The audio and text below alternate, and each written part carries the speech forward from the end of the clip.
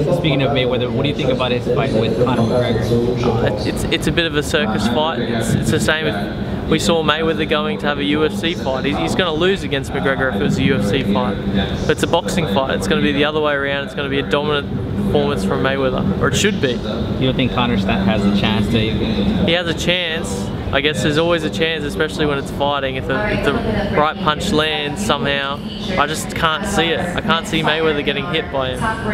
What do you think about Mayweather's skills if you were to fight him? I think he's very hard to hit. It would be frustrating to fight, I think, but I think I could upset him. I think my style could upset Mayweather as well. And as far as Stephen A. Smith, he was talking a lot of mess, and a lot of boxing heads were even questioning on his little rants and stuff.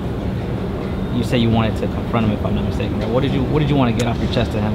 I don't really want to confront them. I know people are going to have their opinions and going to think that I lost that fight, but as long as I feel in my heart that I won, which I do, and Pacquiao after the fight said the same thing, he thought I'd won the fight, or he respected the judge's opinion at least, then to go back on this recount and to hear the commentators saying negative things, and I've just got no time for him, to be honest. And my last question, Jeff, is any advice you would give Conor when he's fighting Floyd? Hey, throw everything at him, because that's his only chance, is landing something at an odd angle that he's not going to be used to knock him out. Thank you, Jeff. Thanks.